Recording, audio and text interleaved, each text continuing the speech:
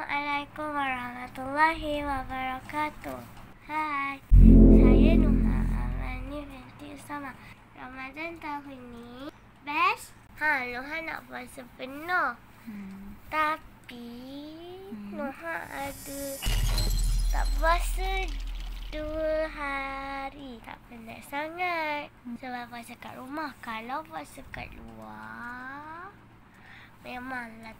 Memanglah penat kan. Kalau tak pergi bazar, mak saya belikan dekat online. Sebab tak ada bazar Ramadan, banyak kuih.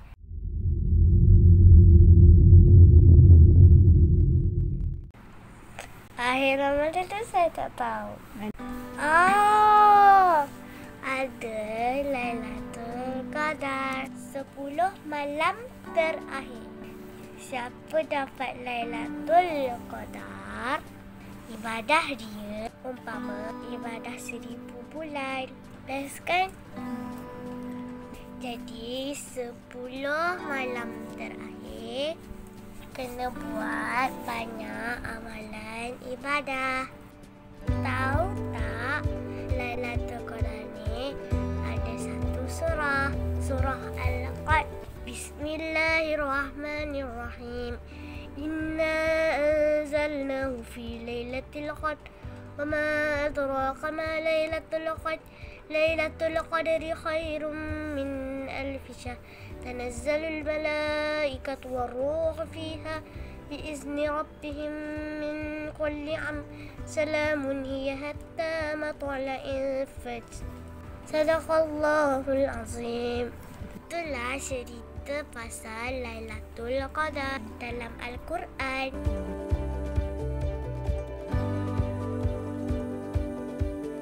Raja best sangat.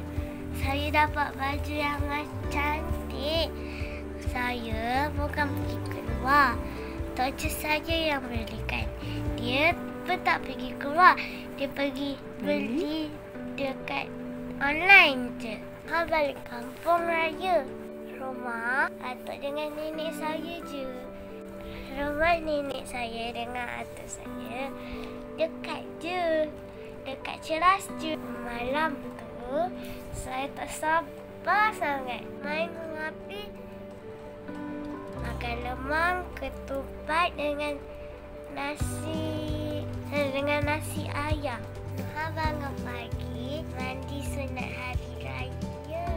Lepas tu, solat sunat hari raya. Nuha solat dengan keluarga Nuha. Ada baca khutbah, takbir raya. Allahu Akbar, Allahu Akbar. Itulah takbir raya. Tahun ni saya tak pergi rumah orang lain. Sebab ada COVID-19. Bahaya.